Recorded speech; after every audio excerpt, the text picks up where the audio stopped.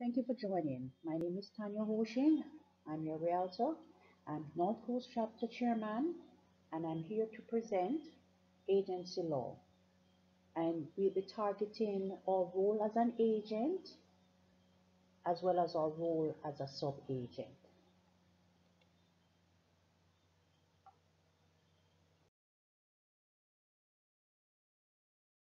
So what we will review is what is agency law, what is agency, the types of agency, parties associated with agency law, types of agents, creation of agency, the types of authority that we do have as agent, duties of the principal, of the agent, of the sub-agent, the rights that we have as an agent, and the termination of the agency agreement.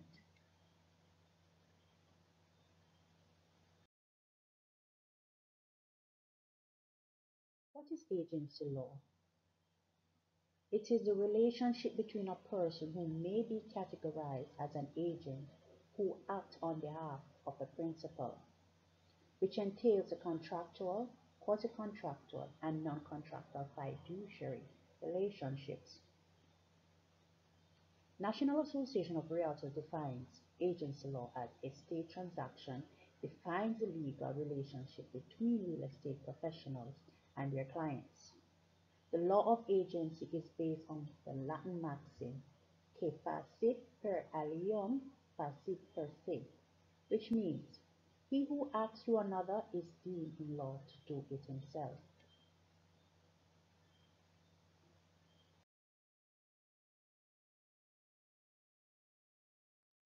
What is agency? Continues. In the case of Hamilton versus Miller, I'll give you a summary of this case. It's a case 2016 in the Jamaica Appeals Court, and it is about an accident.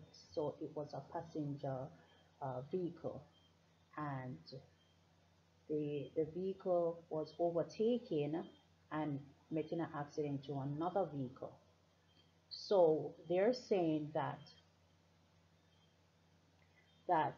Eric Bartley is responsible. However, Eric Bartley was only the driver of Lena Hamilton vehicle. So the persons that was in the other vehicle come together to sue Lena. So Lena on her defense saying that she's not responsible because she no longer owns the vehicle. Lena said she had sold the vehicle, but the documents was not transferred to the new owner.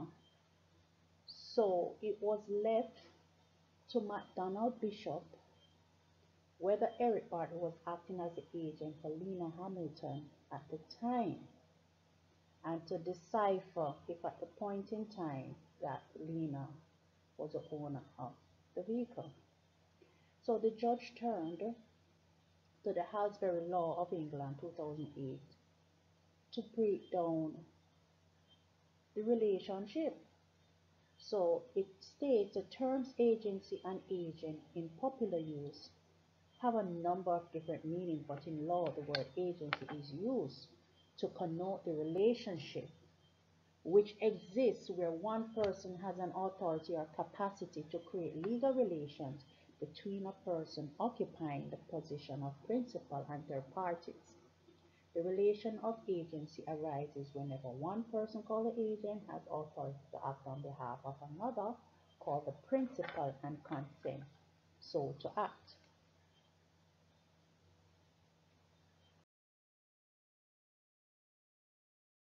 The types of agency. So this agency as agency represents the principal or the customer.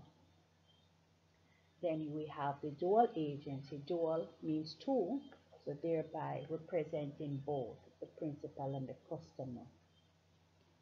So in our situation in Jamaica, we are dual agency.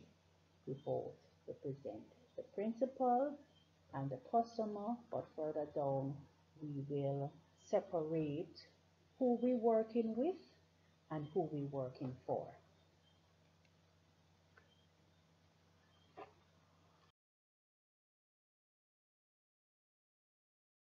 So parties associated with agency law. So our principal in real estate is our client or vendor or landlord. As for customer, there are tenants, purchasers. And our agent is a listing broker, the listing sales agent, and the sub-agent is a cooperating broker and the sales agent.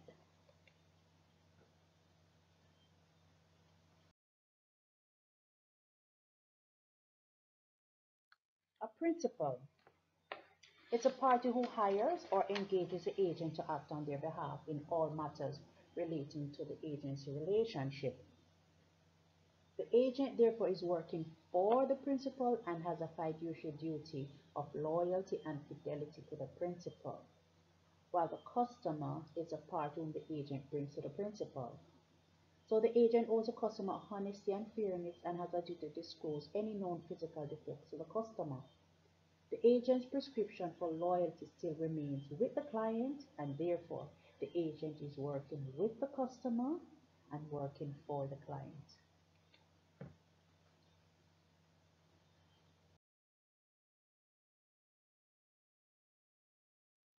Types of agents. We have general agent, who is an agent who has the authority to generally carry out transactions for the principal, such as a purchasing agent, a life insurance agent, or even a person who possesses a power of attorney. Unlike us, a realtor, we are a special agent. So an agent who has authority to act for only a specific purpose. So we thereby get a property to rent or a property to sell, and that's a one-off situation. We have agency coupled with interest. As an agent who has property interest in a business which having continued authority to act whereby he is dependent on reimbursement, such as a manager that represents a writer or a singer.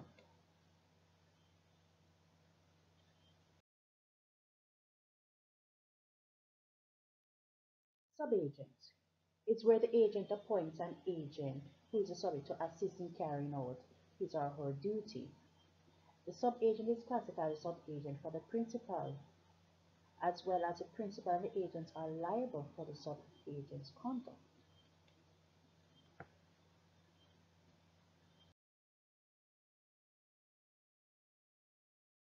Here we have a chart to detail the chain of command and the responsibility. So how the principal relates to the agent to the sub-agent. So we can see that there's an arrow, the principal. So we can say, for an example, the principal, the vendor hire us to either sell or rent their property. So being the listing broker, we are the agent. But that document that the principal signed also states that there is a corporate broker. So that corporate broker is the sub-agent. It shows now that you see an arrow going from the sub-agent that leads to the agent and the principal, meaning that the sub-agent has a duty to the agent as well as a duty to the principal. But the sub-agent has those duties through the agent.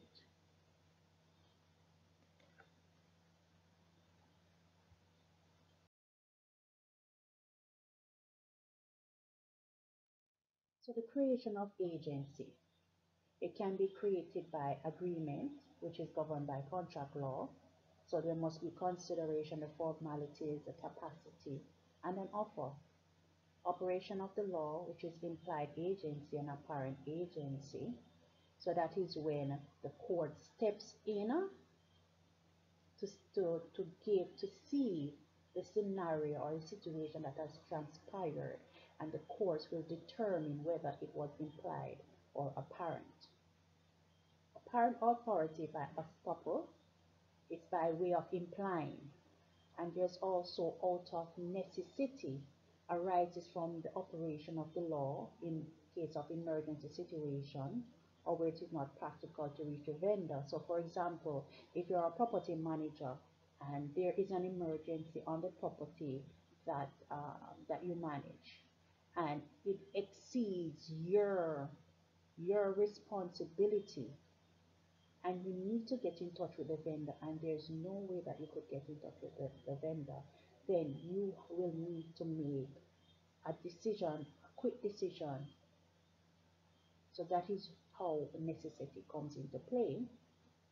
Then we have ratification, an unauthorized act by an agent. But there's limitation to that, such as it must be disclosed, the vendor, the principal must be disclosed, the existence of the principal, and it must be ratified on time.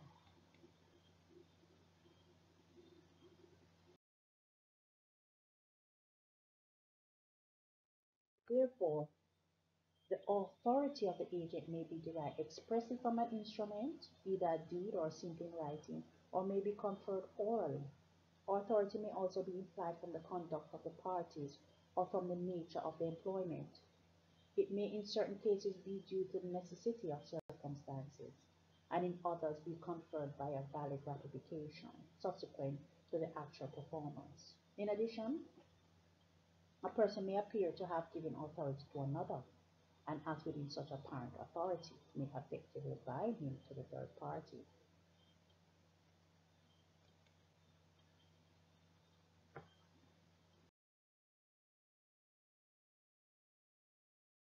Here we have a chart, types of authority. So based upon what we have previously spoken of, now we're going to put it in chart terms. So agency. So we have the actual agreement and we have without actual agreement. Actual agreement is when one receives a written document from the vendor, for example, or multiple listing agreement. Once that is signed, we have now the authority as express as well as implied. It could be incidental, customary means, usual, and the conduct of the parties. It depends on the circumstances at hand. Without actual agreement is when there is no written agreement, but it's just a shake hand or an oral situation. So therefore, gives you the authority as apparent authority, the usual authority, as well as operation of the law. Now, when there's not a written agreement, and for example, alright, I have this property to sell, but I don't want to sign any document. But you have my word, man. If you sell it, I'll pay you. Now you get the property sold. When the time comes, you submit your invoice. The vendor not paying. So thereby you'll need to take into court, and that is how the operation of the law come into play. And thereby the court will see based upon the transaction between the vendor and the agent to see the implied terms and what had transpired. Now we're going to present a short video on what we just talked about, and this video will break it down a little bit further with a couple scenarios to apply for a better understanding.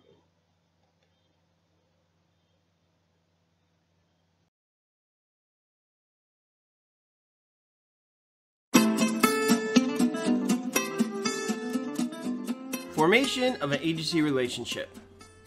Agency relationships are a key concept on the real estate license exam. For you to represent any party in a real estate transaction, you must establish an agency relationship. A true agency relationship has additional duties called fiduciary duties that are often required by law. As an agent, you could be held liable for violation of these duties or not performing them as required. To help you remember them, use the acronym OLCAR: Obedience, Loyalty, Disclosure, Confidentiality, Accounting, and Reasonable Care. In real estate, there are two things that establish agency relationships: an agreement between the parties which creates a documented express agency, or the actions of the parties which creates an implied type of agency. It is important to note that if the statute of frauds in your state requires real estate agency agreements to be in writing, you might need an express agency agreement to collect a commission from your client. Now, let's look at the different ways of forming an agency relationship. Express agency. Express agency creates an agency relationship through an agreement between an agent and a principal. The agent and the principal state their intentions to enter into an agency relationship in which the agent will represent the principal. They can do this either orally or in writing, but not all states consider oral agreements to be enforceable. This means that it is possible for an oral agreement to establish an agency relationship, but not be enforceable by you, the agent, to collect a fee. The typical written agreement is a listing agreement or a buyer's agency agreement. In practice, you want to work with agreements as much as possible. That way, the details of your transaction are all documented and protected by law. Implied agency. Implied agency establishes an agency relationship through the actions of the two parties. This happens when nothing formal has been agreed or written down, but the agent and the principal act as if they had an agency relationship anyway.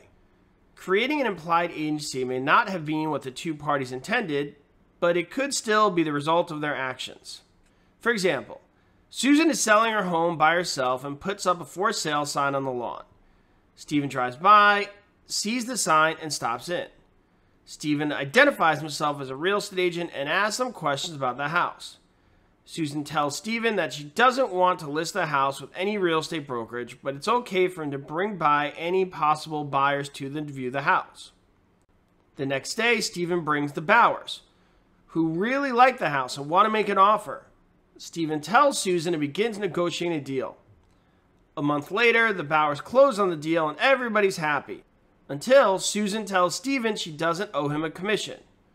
It will be up to a judge to make a final decision in a case like this, but it's likely that Stephen and Susan have established an implied agency relationship based on their actions, and Susan will have to pay up. Agency by estoppel. Estoppel is a tricky one. Let's use Stephen and Susan again to help us explain it. Susan is standing in front of her house putting up her for sale sign when Stephen stops to talk to her about the house. A potential buyer walks past and asks about the house too. Susan, who thinks she's funny, says, "Why don't you ask Stephen here? He's an agent." The potential buyer gets Stephen's business card and calls him later about Susan's property. Even though there is no formal agreement, if Susan allows the potential buyer to continue believing that Stephen is her agent, there could be an agent by estoppel. Estoppel is a legal principle which says that a person cannot go back on something they previously said. In this case, it means that Susan can't allow a buyer to think that Stephen is her agent and then later deny that it happened. Said the other way, an agency by estoppel is created when a principal doesn't stop an agent from going beyond the agent's normal duties, thus giving someone else the impression that there is an agency relationship. Agency by ratification. An agency by ratification happens when someone has no authority to perform an action, does it anyway, and the principal later adopts the act. With the agency by ratification, an agency relationship is created retroactively by accepting the circumstances that created the agency after the fact. Suppose Carol is a real estate agent who knows Vivian is trying to sell her home. Carol negotiates a deal for Vivian's house without authorization, without ever speaking to Vivian about it. One day, Carol arrives with a completed contract. All Vivian has to do is accept the deal and sign the paperwork, and her house is sold. If Vivian accepts the deal and signs, she has effectively ratified what Carol has been doing and probably created an agency by ratification. I say probably because Carol wants a fee for her services, and she may have to sue Vivian to collect. When that is the case, it is ultimately up to the courts to determine if there is an agency relationship or not. Agency coupled with interest. An agency coupled with an interest can happen when an agent has some kind of interest in the property that's being sold. For example, suppose Joe is a part-time broker.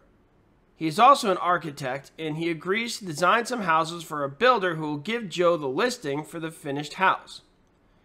Because Joe made an investment in the project, the builder can't cancel the agreement. It is now an agency coupled with interest.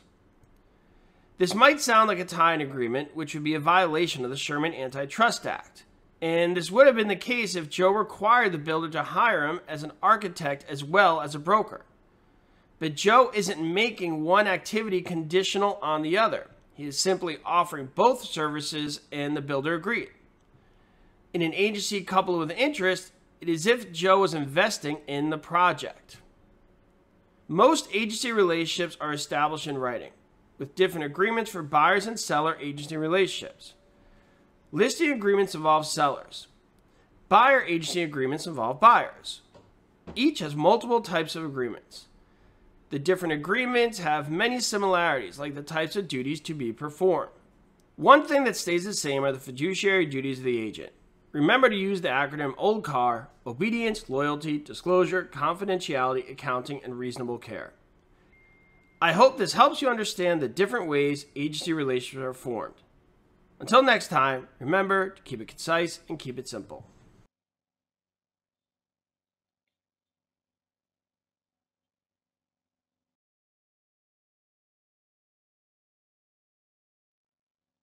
Now we turn to types of authority as it relates to the liability on contracts made by agents.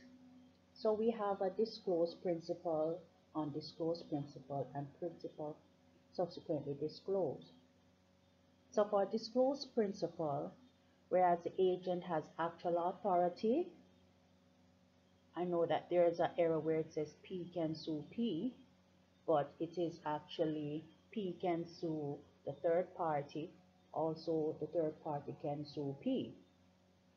There's also agent has no actual authority, where it can be the principal can ratify what the agent had done, and if it's been ratified, then the principal can sue the third party if the third party does not proceed with the agreement that was made with the agent, and then the third party can sue P based upon the agreement that the agent had made.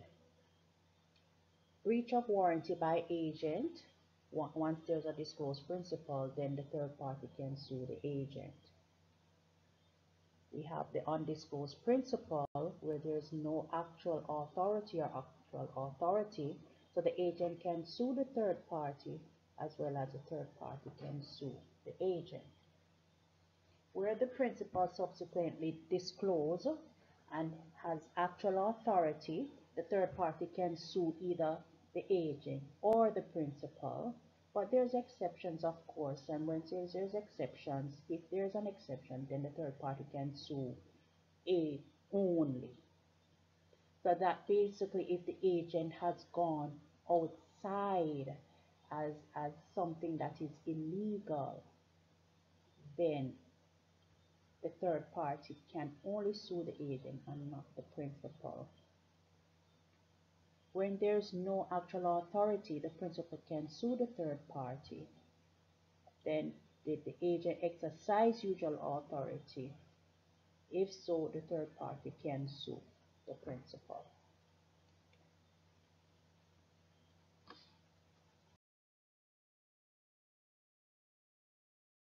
The duties of the principal: to act dutifully and in good faith, to provide relevant or certain information or document to the agent, to keep the agent informed, duty to remunerate the agent. So once we're going to get a listing, we know that we require certain documents. So we need the proof of ownership, we need the ID to substantiate that yes, that is the principal that owns the property.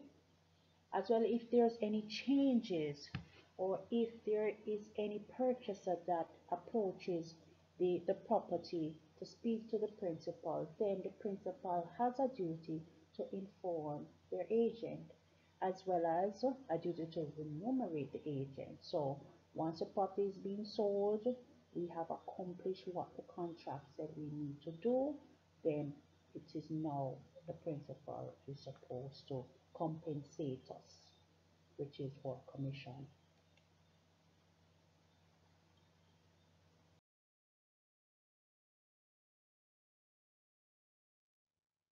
The duties of an agent may arise from the fiduciary relationship as well as an agency agreement. So, as fiduciary relationship, it relates to avoid conflict of interest, not to make secret profits or take bribes, to be able to account for any payment received.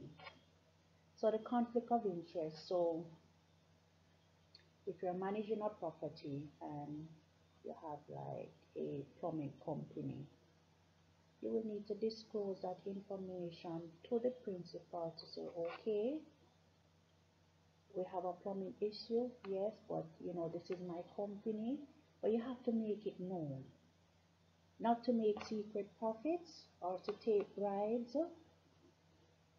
For example, you get a property,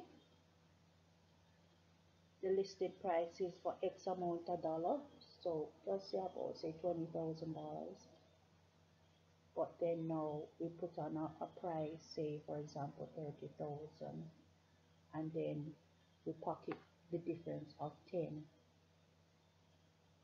That is breaching of the fiduciary relationship between the principal and the agent.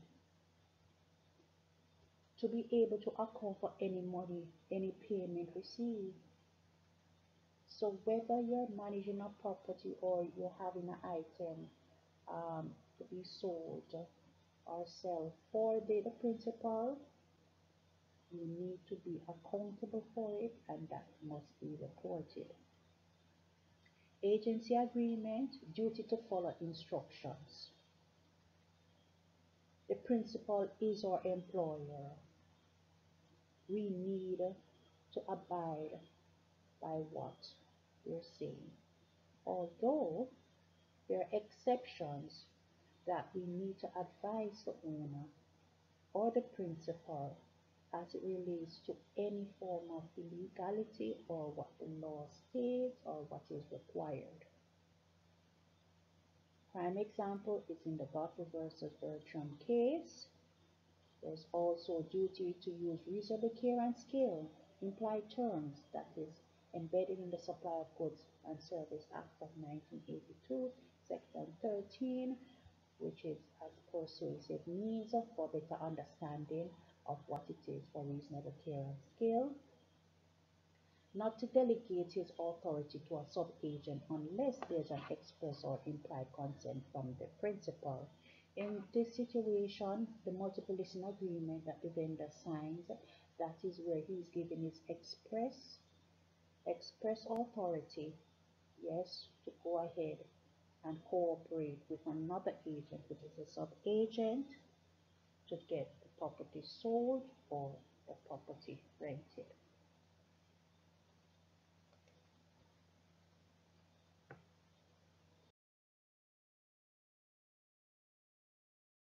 Likewise, for sub-agent, the responsibility of an agent flows down to a sub-agent. So basically, a sub-agent and an agent works together, hand in hand, side by side, to accomplish a main goal, and is to dispose of the principal's property, disposing by selling, disposing by renting. So again, the duties of the agent flows automatically to the sub-agent, and the agreement between the agent and the principal flows down to the sub-agent.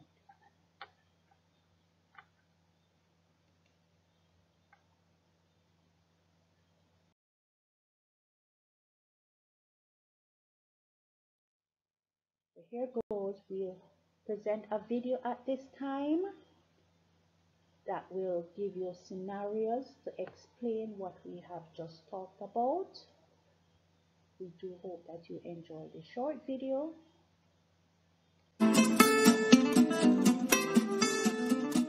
This is Joe from Prep Agent, and today we're going to talk about the basic principles of an agency relationship. This could be the most important video of your life. Well, maybe not, but it will help you pass the exam, so let's go. An agent is a person who has been legally empowered to act on behalf of another person or entity. This is not the same as having power of attorney, where one person has the power to act as another person for that one act. Real estate licensees often act on someone else's behalf in real estate transactions. They are an agent acting on behalf of a client or principal. So it's important to understand the law of agency that defines the rights, duties, and responsibilities of all legal parties. Once an agency relationship has been created, there are some fundamental responsibilities that the agent must legally follow. If an agent violates one of these duties or doesn't perform them as required, they can be held liable. And in real estate, being held liable usually involves lawyers. Yuck, I think I would rather get root canal, so pay attention. To help you avoid the lawyers, judges, and nasty papers being delivered to your door, remember these fundamental responsibilities using the acronym OLCAR. O is for obedience, L for loyalty, D for disclosure, C for confidentiality, A for accounting, and R for reasonable care. Obedience. Agents must obey the client's lawful instructions. Let's say you're an agent representing a seller who has received 2 offers. The first offer is much better than the second, but the seller instructs you to accept the second offer because the person who made the first offer did not go to prom with the seller when they were in high school 20 years ago. You may feel that the seller is being ridiculous and petty, but as an agent, it's your responsibility to obey the instructions of your client.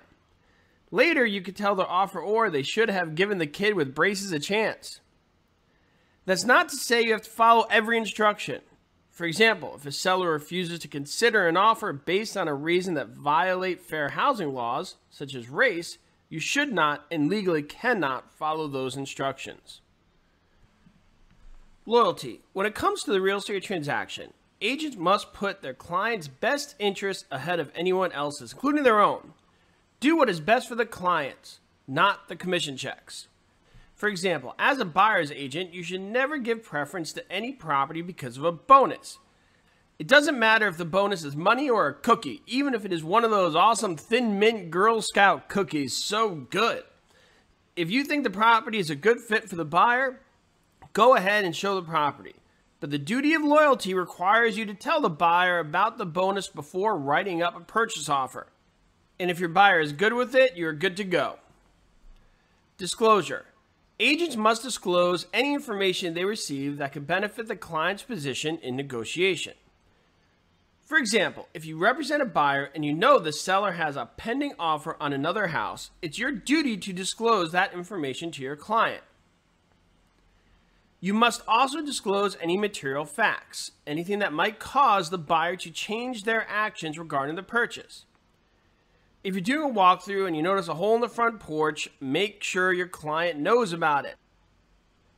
Confidentiality. Agents should never disclose any information learned about their clients. It does not matter if it has to do with their business, finances, personal affairs, or their reason for doing the deal. The fiduciary duty of confidentiality lasts forever. It does not just end when the deal is done. For example, if you know your client lost their job and is selling because of their financial situation, that information goes with you to the grave.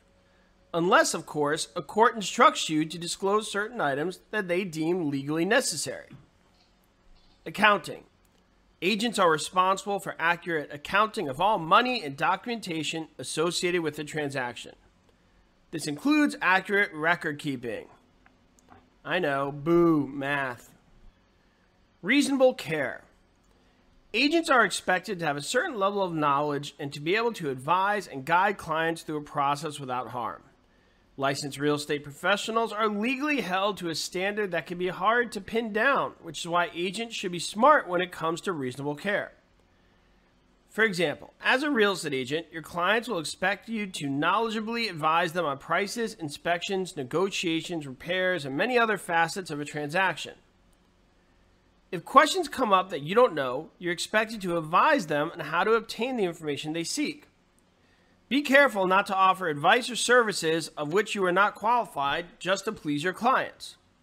The old expression, stay in your lane, applies here. Using our earlier example of the hole in the patio, you should not offer advice on what causes patio holes and how to replace the patio. Instead, you should advise the client to listen to a certified inspector.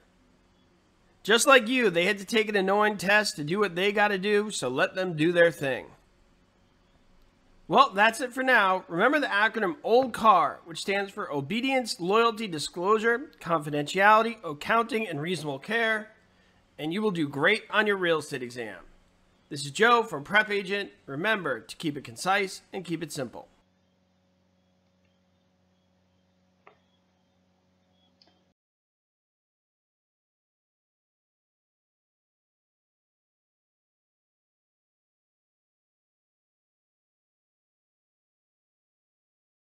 Thank you very much.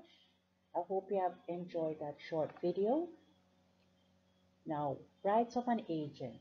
The agent has a right to the following: remuneration, which is or service commission, indemnify, basically if there's anything that's supposed to occur that the principal will not hold the agent responsible, as well as a lien, just in case that the principal does not follow through in remuneration, then the agent can put a lien on the principal's property, such as um, their title. They can put a stop on their title to claim for their commission that they have not received. So remuneration, indemnify, and a lien.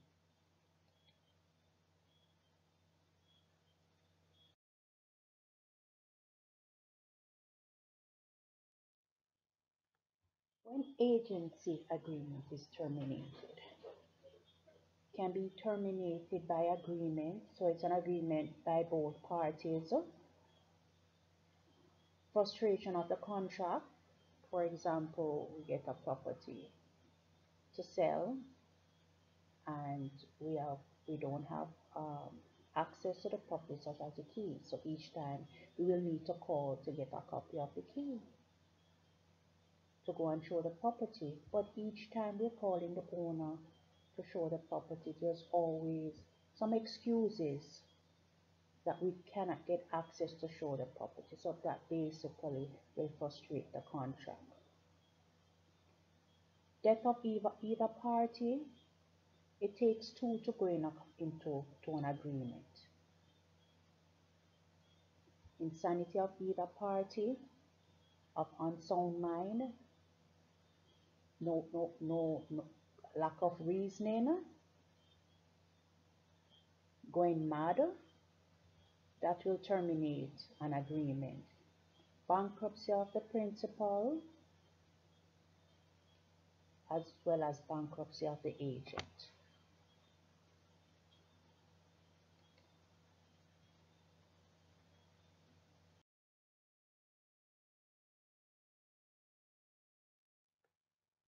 So we're at the end of our presentation, and I hope you have gotten additional information as it relates to agency law, and the reasoning for doing this presentation is to let our realtors know the agents and the sub-agents is to work together hand in hand, side by side, for a common outcome, and that is to dispose of the principal's property that we get to rent or to sell. And thereby we have a duty as the agent and the sub-agent to follow the instructions, the authority from the principal, and we should not abuse the authority that the principal gives to us. So therefore, we do have a fiduciary duty to the principal, So our closing remark, and before we go, our previous case with Lena Hamilton, I guess you're wondering what was the outcome. So the case presented to you was at the appeals court. So the end of that case is that Lena Hamilton case appeal was allowed, and that was based upon that she proved that she could not be vicariously liable for the damage that had caused because she was no longer the owner. So she had successfully proved and to show, although the person who she had sold the car to did not transfer, but she had her document to show at the time when she had sold the vehicle and at the time of the accident, she is not responsible. So Lena Hamilton case appeal was allowed. So here we have it. The agent and the sub-agent is working with the customer and working for the client. Remember, we have a duty to disclose to the customer, but remember, we are not working for the customer. It is that we are working with the customer and we are working for the client. And it is the client, the principal, that compensate us for the good work that we have done or for what we will do. As a reminder, the agent and the sub-agent work together as one for a common goal, and we work with the customer and we work for the client. I want to thank you very much for your undivided attention in this presentation, and we crave your feedback. Also, if you have any questions or concerns, please feel free to put it in the chat. This presentation is focused to our members or realtors member here in Jamaica. And again, as a reminder, realtors, fellow realtors, we are working for the client and we are working with the customer. We thank you, and as always, our motto, the voice of real estate. I'm your presenter, Tanya Hoshin, the chairman for the North Coast chapter. We thank you and have a good one.